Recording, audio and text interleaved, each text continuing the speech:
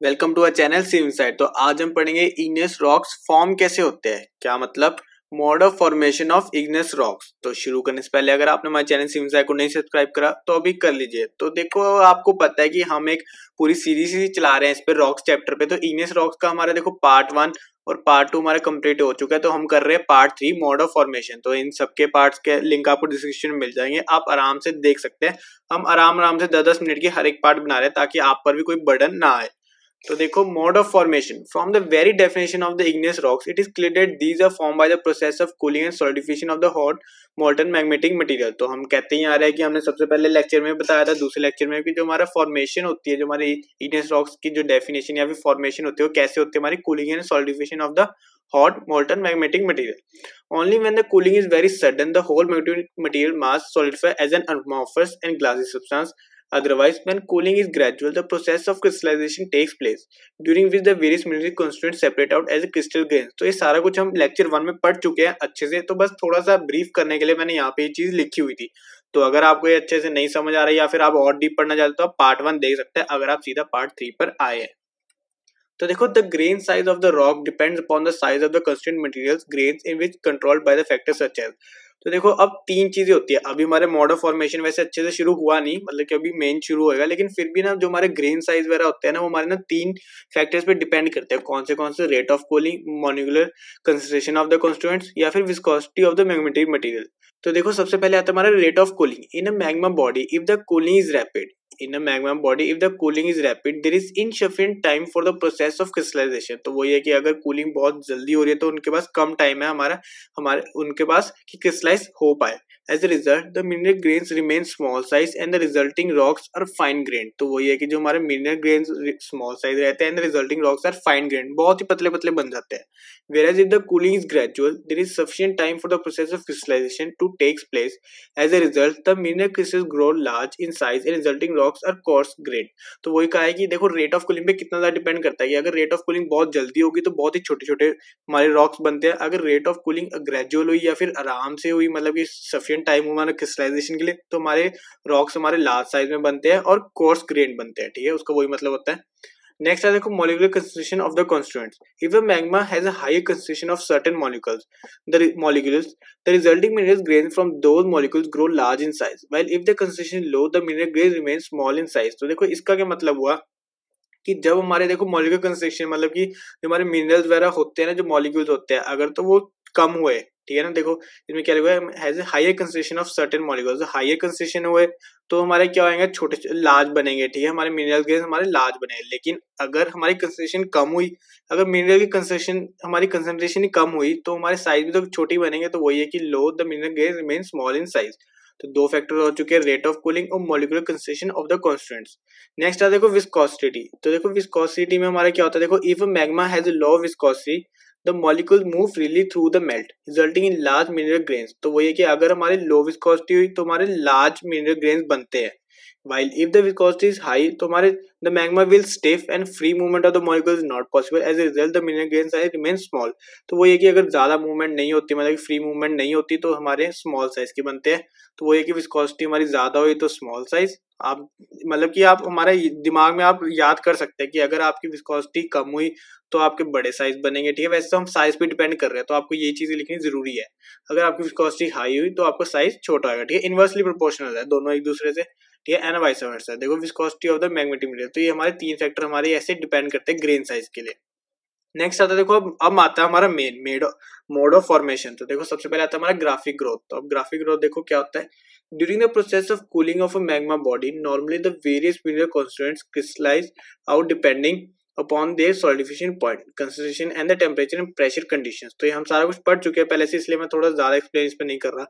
However, it is seen that sometimes two mineral constituents may crystallize out simultaneously। तो देखो, ये तो आपको पता है कि मिनरल्स आराम से क्रिस्टलाइज करते हैं तभी हमारे रॉक बनता है। ठीक है, नहीं मतलब आराम से सॉलिडिफाई होता है, सब होता है। लेकिन कभी कभी क्या होता है, दो मिनरल कंस्टिट्यूएंट्स या फिर दो एक साथ जो हमारे ना साइमल्टेनियसली जो हमारे सॉलिडिफाई होते हैं ना, उसमें कभी कभी दिक्कत आती है। मतलब दिक्कत तो नहीं आती, मतलब कि क्या चीज होती है, उसमें एक नई चीज फॉर्म होती है। वो क्या होता है, the ratio of to such minerals crystallizing out together is called eutetic। तो eutetic हमारा ये बोला जाता है उसे। ठीक है ना, मतलब कि इस प्रोसेस को हमारा eutetic बोला जाता है। ठीक है, जो हमारा ये सारा बनता है common example of such A phenomena is the minerals ऑर्थोक्लोज and quartz. तो देखो ऑर्थोक्लास एंड क्वार्ट्ज जो हमारे मेन मिनरल्स है ये हमारे इसके अंडर आते हैं, ठीक है। अभी हमारा ग्राफिक ग्रोथ आया नहीं, अभी आना है ऑप्शन।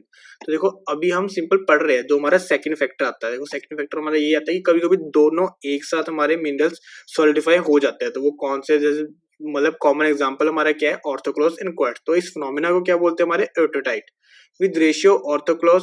ऑर्थोक्लोज हमारा कितना होगा 72.5% एंड क्वार्ट्स हमारा कितना 27.5, मतलब क्वार्ट्स कम होता है, ऑर्थोक्लोज ज्यादा होता है। It is also observed that in such a case the two minerals show a very typical intergrowth called graphic growth। देखो अब आता है, मतलब कि intergrowth जो हमारी डिफरेंट सी intergrowth हमारी शो होती है ना, उसे हम graphic growth कहते हैं। In which one mineral with crystalline worm like body is emptied within the mass of the other mineral। देखो इसका क्या मतलब है कि जैसे आप इस इमेज में देख सकते हैं कि छोटे छोटे वर्म लाइक होते हैं। देखो यहाँ पे लिखा है कैसे worm like bodies emitted with in the mass of the other mineral. तो अदर मिनरल के जो तो अदर मास होता है ना, उसमें हल्का हल्का आता है, जैसे अमीबा वगैरह नहीं होता, जैसे एक एक करके बीच में आता है। वैसे इसमें अमीबा का कोई रोल नहीं है, मैं सिर्फ आपको एग्जांपल दे रहा हूँ। तो देखो आप इसमें देख सकते हो कि ऐसे छोटे छोटे आ रहे हैं, तो ये हमारा क्या होता है, इसे हम ग्राफिक ग्रोथ कहते हैं।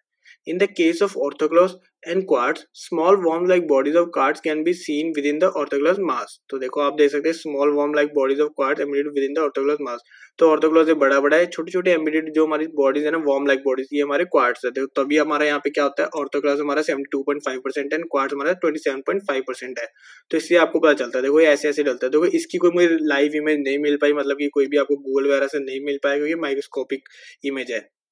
तो देखो नेक्स्ट आता है, देखो हमारा बोवेन्स रिएक्शन सीरीज। तो बोवेन्स हमारी रिएक्शन सीरीज में देखो क्या होता है, इन ए क्रिस्टलाइजिंग mass of magma it commonly so happen that a mineral form reacts with the remaining melt giving rise to another mineral. तो कभी कभी पता क्या होता है, जो हमारे क्रिस्टलाइजेशन अकर हो रही होती है, मतलब कि कभी कभी ना जो हमारा ठंडा हुआ होता है, मतलब सॉलिडिफाई पहले से होता है, फिर भी उसके साथ आ जाता है, ठीक है। तो वो अनदर मिनरल बना देता है, मतलब कि remaining melt giving rise to another mineral, तो अलग से ही कुछ बन जाता है। This process continuous giving rise of series of इंटररेटिव minerals known as Burns reaction series. तो बोवेन्स रिएक्शन सीरीज हमारी बन जाती है। तो मतलब ये प्रोसेस कंटिन्यू होती रहती है, जरूरी नहीं कि हर बार कंटिन्यू होगी, कभी कभी डिसकंटिन्यू भी हो जाती है, वो भी हम इसमें देखेंगे। तो मतलब ये होता है कि जैसे जैसे प्रोसेस हमारी चलती जाती है, तो उससे हम क्या बोलते हैं, बोवेन्स रिएक्शन सीरीज, और हमारे अलग अलग इंटरेक्टिव मिनरल्स हमें बनते रहते हैं। The process of formation of these minerals may be continuous, making continuous reaction series, or it may be discontinuous, making a discontinuous reaction series। ठीक है, मतलब कि वही मैंने आपको कहा था कि ये continuous भी हो सकती है, discontinuous भी हो सकती है, लेकिन जो ये रिएक्शन सीरीज है इससे हम कहते हैं बोवेन्स रिएक्शन सीरीज। ठीक है, आपको अच्छे समझ आ गया। लेकिन इस चीज को, ये चीज आपको याद करने की वैसे ज्यादा जरूरी है नहीं, अगर आप ये ना भी याद करोगे तो फिर भी चल जाएगा। आपको ये जरूर लिखना है ये चीज एग्जाम में। तो इसमें कहते हैं कंटिन्यूअस रिएक्शन सीरीज में क्या होता है, देखो ये सारे ये वाले जो हमारे मिनरल होते हैं ना, ये बना के सारे कंटिन्यू चलता रहता है। लेकिन जो हमारे डिसकंटिन्यू होते हैं, तो ऐसे ऐसे ये डिसकंटिन्यू होते जाते हैं बीच बीच में, ठीक है ना। तो ये हमारे कॉन्टिन्यूस और डिसकंटिन्यूस हमारे होते हैं, जैसे ओलिविन, फिर मैग्नीशियम पायरोक्साइन, फिर कैल्शियम पायरोक्साइन, फिर एम्फोबोल बायोटाइट, फिर पोटेश फेल्सपर, फिर मिक्सक्वेट क्वार्ट। ठीक है, ये हमारे डिसकंटिन्यू हो जाएगी, लेकिन ये हमारी कंटिन्यू होती जाएगी। तो ये हमारे फर्क होता है, ठीक है, कॉन्टिन्यूस और डिसकंटिन्यूस, और इसे हम क्या बोलते हैं, बोवेन्स रिएक्शन सीरीज। देखो नेक्स्ट आता है, देखो मैग्मेटिक डिफरेंशिएशन। तो मैग्मेटिक डिफरेंशिएशन देखो ये क्या होता है, 3-4 फैक्टर से ये होता है। देखो इसमें क्या होता है, magmatic differentiation the process of separation of the various minerals constituents from the magnetic material. ठीक है ना, सेपरेशन होती है। मैग्मेटिक डिफरेंशिएशन क्या होती है, हमारे यहाँ पे डिफरेंशिएशन हमारी क्या होती है, सेपरेशन होती है, छांटना होता है, ठीक है, mineral constituents from the magmatic mat। it is also known as magmatic segregation। तो वो ये segregation का मतलब ये होता है छांटना ही होता है। तो देखो आप 3-4 फैक्टर्स पे होते हैं, देखो 2 ये लिखे हुए, 2 ये लिखे हुए, बस 4 फैक्टर्स हमारे होते हैं। Gravitational differentiation. तो देखो ग्रेविटेशनल के बाद क्या होता है, देखो as the process of crystallization progresses with in a magma body the earlier form minerals में settle down due to their own wait, thus separating themselves from the remaining magma। in this way as the process of cooling continue different mineral aggregates are formed। देखो क्या होता है, कभी कभी जैसे हमारा ऐसे मेल्ट, हमारा लावा मेल्ट कर रहा है, तो कभी कभी जो जल्दी हो जाता है, जो हमारे जैसे सॉलिडिफाई होता है, तो उसका वेट हैवी होता है, तो वो हमारे ऐसे नीचे सेटल हो जाते हैं, बाकी हमारे ऐसे ऊपर जाता है। तो इससे हमारी सेग्रीगेशन हो जाती है, ग्रेविटेशनल से होती है, क्योंकि उसका वेट आ गया, ठीक है, वेट से हमारी वो नीचे रह जाएगा, बाकी अलग हो जाएगा। तो जो ज्यादा भारी होगा वो अलग होगा, और जो थोड़ा सा लाइट होकर आगे जा जाएगा वो अलग होगा, ठीक है। तो इससे हमारे ग्रेविटेशनल डिफरेंशिएशन हो मतलब डिफरेंशिएशन हो जाती है। नेक्स्ट आता है देखो differentiation due to fractional crystallisation. तो फ्रैक्शनल क्रिस्टलाइजेशन पे भी देख लेते हैं क्या होता है। In this process centers of crystallization are formed within the cooling magma mass। The molecules dispersed within the magma body are attracted toward these centers as the mineral formation continues, thus separating out from the main mass। In this way, various mineral aggregates may be formed at various stages during the process of cooling। तो देखो अब इसका मैंने जो पूरा पढ़ा है, अब इसका छोटा सा मतलब क्या होता है कि जैसे एक सेंटर बन जाता है, ठीक है, क्रिस्टलाइजेशन। अब जो उसके साथ जैसे एक तरह सेंटर, अब जो इसके साथ जुड़ता गया वो तो क्रिस्टलाइज होता गया, ठीक है, मतलब कि एक सेंटर ऑफ देखो centres of crystallization are form with in the cooling magma मास। तो कूल हो गया तो एक सेंटर बन गया हमारा, उसका जो हमारे ऐसे मिनरल जुड़ते रहे वो तो हमारे क्रिस्टलाइज होते हैं, जो अलग हो गया वो अलग हो गया। तो इससे हमारा देखो differentiation due to fraction crystallisation, तो फ्रैक्शन से हो गया, देखो जो हमारी ज्यादा हमारी फ्रैक्शन की तरफ चला गया, ठीक है, एक वो हमारा अलग हो गया मिनरल, मतलब कि अलग रॉक हो गया, और वो जो हमारे वो बॉडी हमारी एक अलग हो जाएगी, ठीक है। तो ये हमारा फ्रैक्शनल क्रिस्टलाइजेशन पे हमारा डिपेंड करता है मैग्मेटिक डिफरेंशिएशन। नेक्स्ट आता है देखो differentiation due to liquid immiscibility. तो देखो लिक्विड इमिसिबिलिटी पे क्या होता है, इन a hot molten magma there may be a number of immiscible liquid faces. तो इमिसिबल लिक्विड फेसेस हो सकते हैं। The cooling and crystallisation of these faces already separated from each other में फॉर्म डिफरेंट मिनरल एग्रीगेट्स। तो जो हमारे ज्यादा mix वगैरह नहीं हो रहे ना, वो अलग अलग वैसे चलते हैं, तो उससे हमारे क्या होता है, जब भी हमारे वो कूल होते हैं क्रिस्टलाइज होते हैं तो वो अपने अपने सेपरेट ही बन जाते हैं।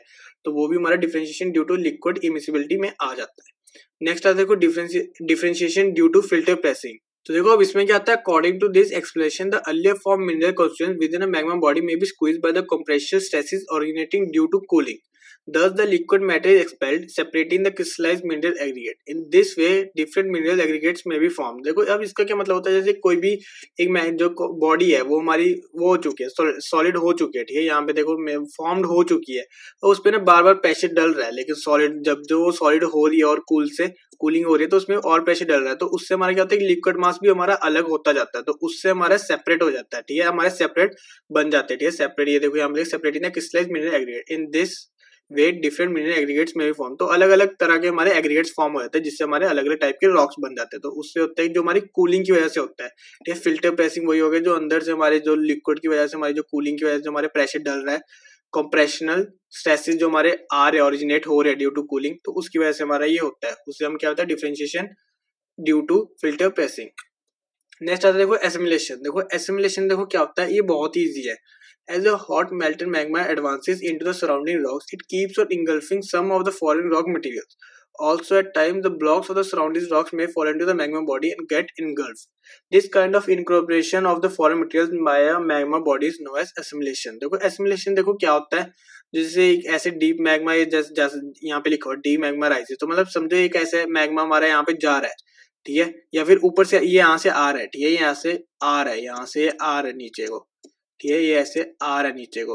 देखो अब ये नीचे आ रहा है तो देखो इसमें ना ऐसे ऐसे रॉक डलते जा रहे हैं, ठीक है, अब ये इसमें डलते जा रहे हैं तो मतलब कि ये तो यहाँ से टूट गया, ठीक है, सेपरेट हुआ है, लेकिन अब इसके अंदर जाते भी वो एक अलग सा सेपरेट एग्रीगेट हमारा बनेगा ना, मिनरल का एग्रीगेट अलग से बन जाएगा, इसमें और ऐड होता है, ये कोई और का होएगा, ये कोई और होएगा, ये कोई और, ये कोई और, तो इससे हमारा ये सारा अलग अलग आता है। तो इस प्रोसेस को हम पूरी क्या बोलते हैं, एसिमिलेशन बोलते हैं। These assimilated foreign rock materials keep on changing the composition of the magma. तो वो ये कि हर बार अलग अलग डलते हैं तो उसकी composition change होती जाती है। Thus, as the process of cooling goes on, different mineral aggregates are formed. तो वो ये कि जहाँ जहाँ पे जो मतलब अपनी प्रॉपर्टी की अकॉर्डिंग हमारा वो होता है, कूल्ड होता जाता है, सॉलिडिफाई होता जाता है, तो वो अपना अलग अलग एग्रीगेट बनता जाता है। तो ये पूरा हमारा ये प्रोसेस को हम क्या बोलते हैं, एसिमिलेशन। तो मुझे सबसे ज्यादा इजीएस्ट प्रोसेस ये लगता है, एसिमिलेशन। तो देखो ये था आज का पूरा lecture, mode of formation of igneous rocks. तो देखो अगर आपको वीडियो अच्छी लगे तो प्लीज लाइक करना, शेयर करना, कमेंट करना, और बाकी पार्ट्स के सारे लिंक आपको डिस्क्रिप्शन में मिल जाएंगे। और अगर आपको ये वीडियोस अच्छी लग रही है तो प्लीज हमारे चैनल सिमसाई को जरूर सब्सक्राइब करना। तो थैंक यू फॉर वॉचिंग।